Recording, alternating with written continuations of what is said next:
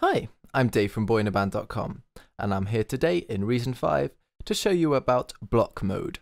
Now, if you're anything like me, you'll have been annoyed in previous versions of Reason when you've had to copy and paste the same beat over and over again and use a bit of guesswork to kind of find out where the choruses were and where you wanted different sections of the song. Not anymore. Thanks to block mode, all of that has changed, and I'll show you why. First of all, as you can see up here, there are song and block mode available.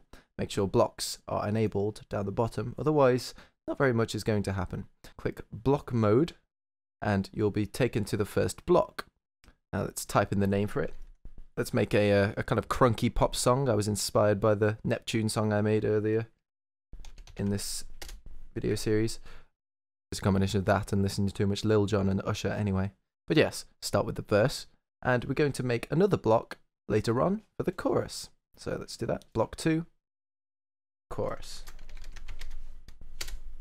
As you can see, you can change between the blocks just there on the left hand side. So the verse, we're going to start with a very simple beat. Nice and cheesy 808ness there. Turn the loop on and get recording with a pre-count on the click.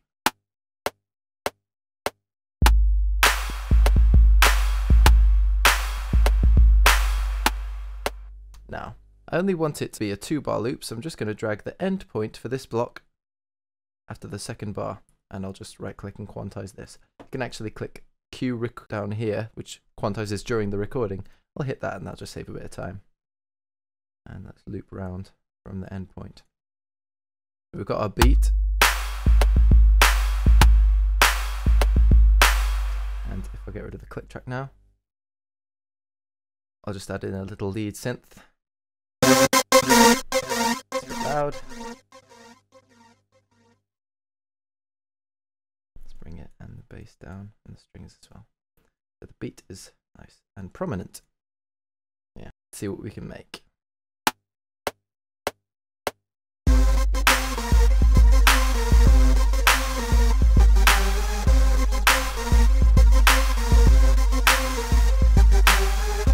Sweet. And then a simple bass line under that.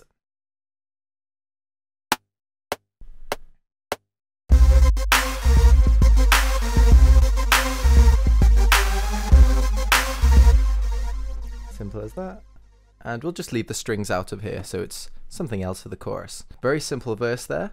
And our chorus is going to be quite similar. So I'll copy the beat and just paste it into this new block.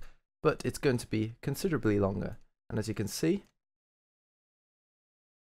you can copy and paste things just like you could in song mode. But I want it to be 4 bars long this time, so I'll get rid of a few of those. And drag the E. And so we're going to change the root note. So there's a bit of a chord progression in this lead synth for the chorus. Let's get that down.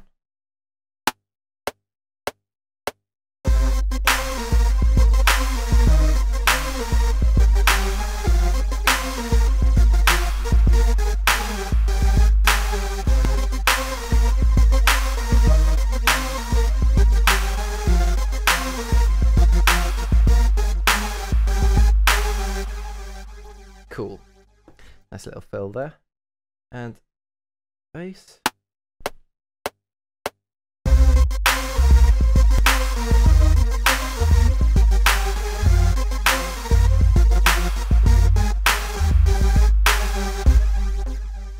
And last but not least, those strings. Those cloud busting cellos if you're interested.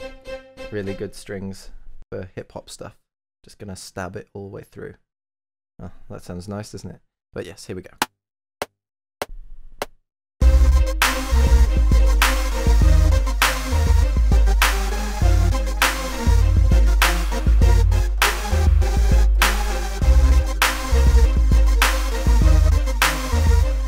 think I just missed one.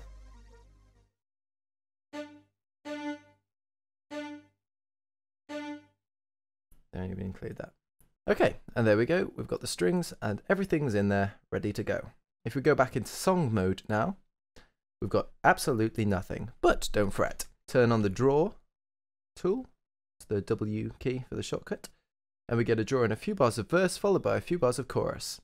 Now, block, verse and draw it in up the top in this blocks section here.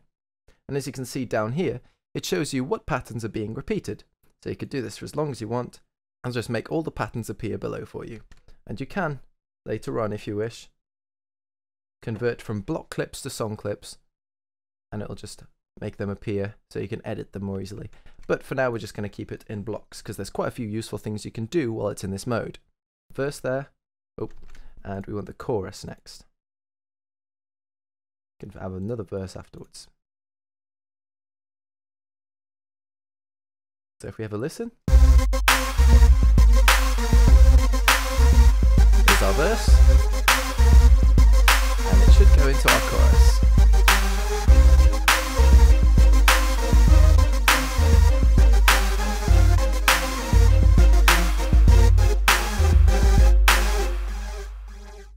Sure, you can see the usefulness of that. You can simply draw in new sections when you need them.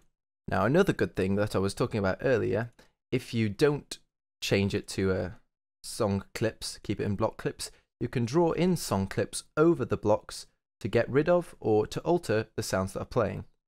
I'll show you an example. Say I want to drop the beat just before the chorus comes in.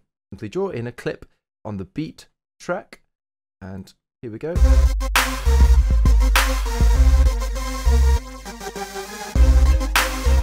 The beat is completely gone from that section. How simple is that?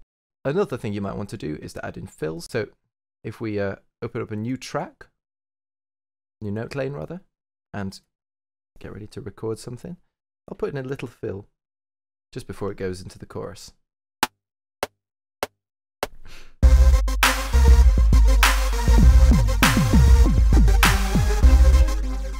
Combine that with the silence on the other note lane, and if we cut that to size and have a listen.